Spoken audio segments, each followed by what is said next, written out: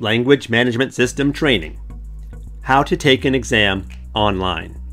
First, open up your learning course and in the content menu, find and click on Exam.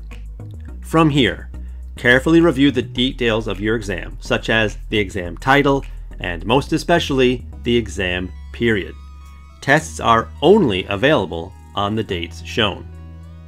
When ready, click on the exam title and you will be taken to the exam review page. Once again, be sure to review all of the details, including the start and ending date, and then of course, the exam time, which tells you how long you will have to take the test.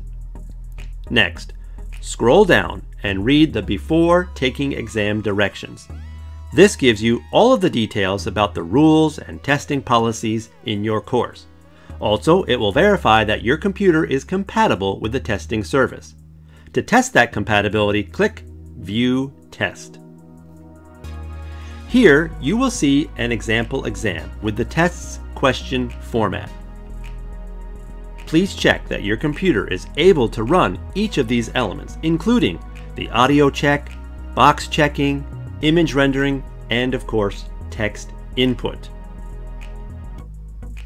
When you are confident that your computer is compatible with all of these elements, look to the left corner and click Complete Exit.